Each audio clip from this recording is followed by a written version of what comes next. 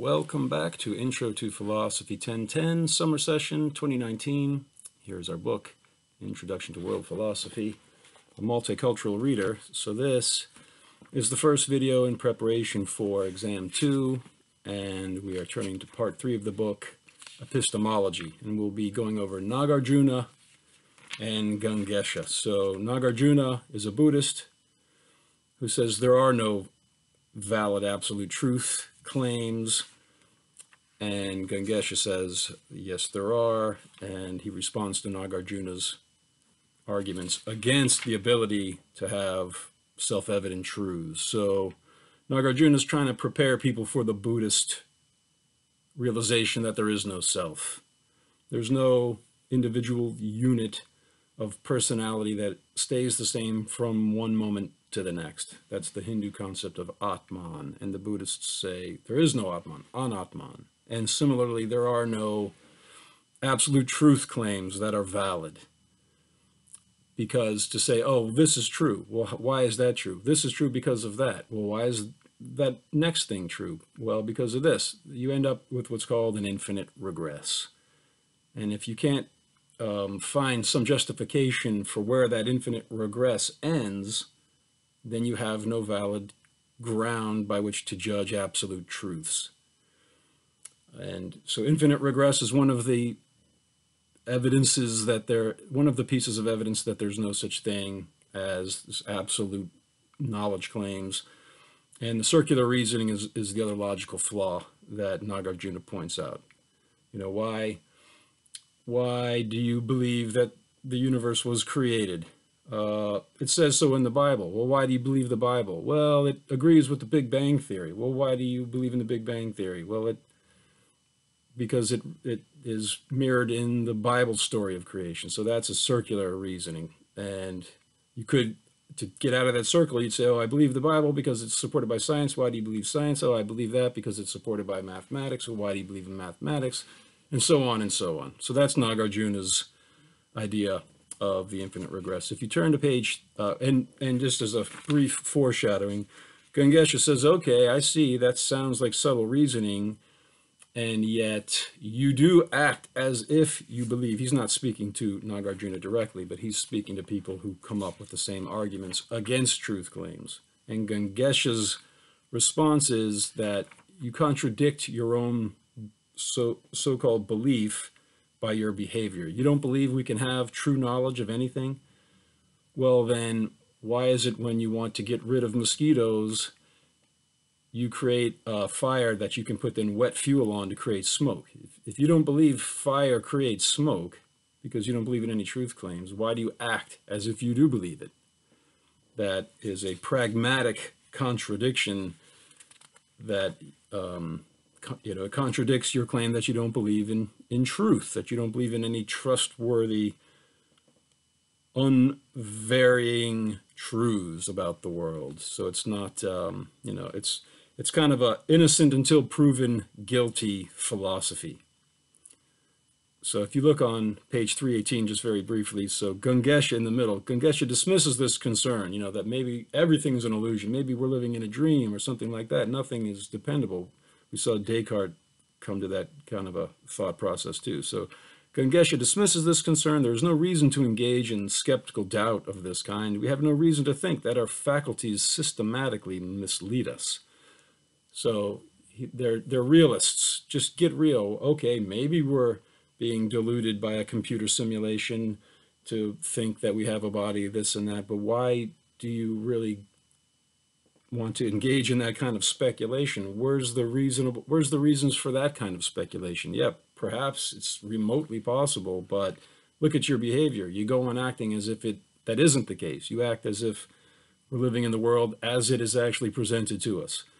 So that's his main response to the idea that you can't support a truth claim. If you really believe what you're saying, why do you act as if we can trust our knowledge? All right, so these two readings they're short and they're very self-evident. You can get all you need for the exam questions from the introductory notes and the short excerpts that are provided. So here is, so this video will be going over, for exam 2, part B, questions 1 and 2. What does Nagarjuna mean by infinite regress and circular reasoning? And how does Gangesha reject the issue of circular reasoning and infinite regress? So we went over that, and I'll read a little bit more, and then we'll wrap up this video. So if you look on page 315, actually look over on page 314 to the very bottom. Nagarjuna mounts an onslaught on the Nyaya notion of a source of knowledge. Realists deny Buddhist teachings in asserting, among other things, that some things are self-existent. For example, God, individual selves, universals, meaning universal truths. Nagarjuna states his opponent's objections to the Buddhist thesis of interdependent origination and emptiness, which entail that nothing is self-existent, and then proceeds to disarm them by showing the faultiness of suppositions on which they rely. So then there's this dialogue between the realists and Nagarjuna. So the realists ask, how can you say that nothing has self-existence? What is the basis, the knowledge source for your claim, Nagarjuna? There is none. Your thinking like that is what's wrong. Realists, since you cite no knowledge source, you have no right to say what you say. So we'll finish the rest of this little dialogue. If you don't believe in true belief, if you don't believe that any beliefs can be justified, say the realists to Nagarjuna, why should we believe your claim? You're claiming that it's true, that there's no such thing as truth. Well, if it's true, what you say, then there is a truth, and what you say isn't true. So it's a logical contradiction to claim that there's no such thing as truth claims. So here's what Nagarjuna says. He says, only according to you do I need a knowledge source. Your views block appreciation of the Buddhist message, but through seeing the untoward ramifications of your positions, your mind may be opened. For example, tell me, once you identify a knowledge source for a claim, what is the source for the identification? You fall into an infinite regress looking for the sources of your sources. Okay, here's the source of my knowledge. All right then, how did you determine what qualifies as a source of knowledge? Well, this is how I determined it. Well, how did you determine that? And so you can't, he's saying you can't ever come to the first source of knowledge. You always have to ask what's the source for your decision to make that decision that that's the source of knowledge. So you fall into an infinite regress. And if you don't fall into an infinite regress, then you end up with what's called circular reasoning. For example, well, why do you believe what the New Testaments, or why do you believe the Gospel of Matthew? Well, it's supported by the Gospel of Mark. Well, why do you believe the Gospel of Mark? Because it's supported by the Gospel of John. Well, why do you believe the Gospel of John? Because it's supported by the Gospel of Matthew. So it's just going in a circle. Each of the knowledge sources is supposed to prove the other, and that's just so. And that's kind of alluded to in slightly confusing language here, continuing on page 315. So the realists say, in response to the claim that all knowledge claims end up in an infinite regress, trying to prove your first principles, the realists say a source of knowledge is like a self-illuminating lamp, justifying both its result and itself. Or the situation is like a scale that can be calibrated. Identification of sources of knowledge depends on the objects to be made known. So the self-illuminating lamp, that's the source of knowledge. It illuminates itself, and it's a source of us being able to see everything else. So there you go. There's an example of a self-illuminating, of a first principle of knowledge. And then Nagarjuna, and so before I go to Nagarjuna's response, the idea of the scale that needs to be calibrated. So a scale that needs to be calibrated, how do you do that? You find a weight that's been weighed by other scales, and you put it on the scale that needs to be calibrated. And if it agrees with the other scales, then you know that it is reading the true weight of that stone, or whatever it is, the standard weight is. So if it coheres with all of the other scales, then you trust it. That's how you act pragmatically in life. Well, what if all the scales are wrong? There's no proof that they're not all incorrect. And then, as we'll see, Gangesha says, okay, granted, but you're splitting hairs. Do you really act as if all scales in the world might be wrong, or do you just accept that, oh, these scales all agree, therefore it's calibrated? There's no reason to go to those kinds of extremes of skeptical doubt, and you don't, and it's obvious you don't really believe them because you act as if you do believe certain things, but we'll get to that. So here's Nagarjuna's response to the realists' claim that a source of knowledge is like a self-illuminating lamp. It illuminates itself and all the other objects of knowledge. Here's what Nagarjuna says. He says on page 315, the analogies are inapt. First of all, a lamp does not illuminate itself, for it does not stand in need of illumination. Second, something to be proved cannot be a prover. A father cannot be the son of his own son. So that's the circular reasoning idea. So he's saying that a lamp does not illuminate itself, for it does not stand in need of illumination. I'm not exactly sure what that means. It doesn't illuminate itself because it's already lit up, and therefore it doesn't, this is a translation from ancient texts, so if a lamp does not illuminate itself, I can understand that. You could say, yeah, someone came with a candle and lit that lamp. Well, who lit that person's candle? That other person. You end up in an infinite regress. And then, so I'll leave it at that, but I will say a self-illuminating lamp in modern cosmology would be the singularity of the Big Bang. In the singularity, you have an infinite regress of gravity. Space-time regresses into itself infinitely. And if you say, well, what's the source of everything? From a modern cosmological perspective, you could say the singularity. Well, what's the source of the singularity? Nothing. It regresses into itself infinitely. So you kind of counteract the argument of infinite regress with an infinite regress. And it is a self-illuminating lamp if you believe in the Big Bang. It just, all of light emerges out of nothing, a point of infinite density, which is an infinite regress of gravity. So would the singularity stand as a foundation of absolute truth?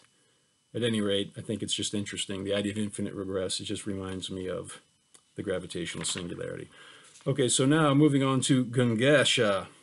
I'll just read on the page 319, the very last paragraph. I'm going to read his words. This is the translation. So, thus we may reject the argument that contradiction, and that's pragmatic contradictions. Pragmatic contradiction, the example was, why do you create a smoky fire to get rid of mosquitoes if you don't really believe that you can know for a fact that when you start a fire, there's smoke? You do believe in knowledge. Your very actions, your pragmatic approach to life is the proof that you believe that knowledge is possible. So, it's just words for you that you don't really believe when you say there's no such thing as knowledge. So, thus we may reject the argument that contradiction, meaning pragmatic contradiction, cannot block a vicious infinite regress. It's the doubter's own behavior that proves the lie to the doubt, that blocks it. How do you stop the infinite regress of knowledge, of identifying knowledge sources? You say, well, we know this is true because people act as if it's true. And then if people say, well, that's not a good enough reason. I mean, yeah, everyone acts that way, but that doesn't prove that it's true. It could still be wrong. And then Gangesha simply says, if it really could be wrong, how come nobody acts as if it is? So there's this basic response to the extreme skepticism of Nagarjuna. And that is the question number 2 for part B. How does Gangesha reject the issue of circular reasoning and infinite regress? So, and for the circular reasoning part, it's like the scale, why do you doubt the coherence of the world in general? Things work this way. Fire creates smoke. Drinking water quenches thirst. There's all kinds of things that we act according to the belief that they're true and trustworthy sources of knowledge. So if one thing is supported by something else in the world and there's a certain coherence, that should be enough to just take it at face value. Things are as they seem unless you can prove that they're not. That's why, so innocent until proven guilty is what I put in my notes here. I'll read on page 318 in the middle. This is the introductory remarks. Gangesha dismisses this concern that, maybe everything is an illusion or a dream or something. There's no reason to engage in skeptical doubt of this kind. We have no reason to think that our faculties systematically mislead us. Why do you doubt what your common sense tells you? That's their response. And it doesn't seem so philosophically sophisticated, and yet at the same time, it does have a certain pragmatic ring of truth to it. And in the next video, I'm going to skip the order a little bit and go to the question about Leibniz, because that will also prepare you for the discussion 2 question.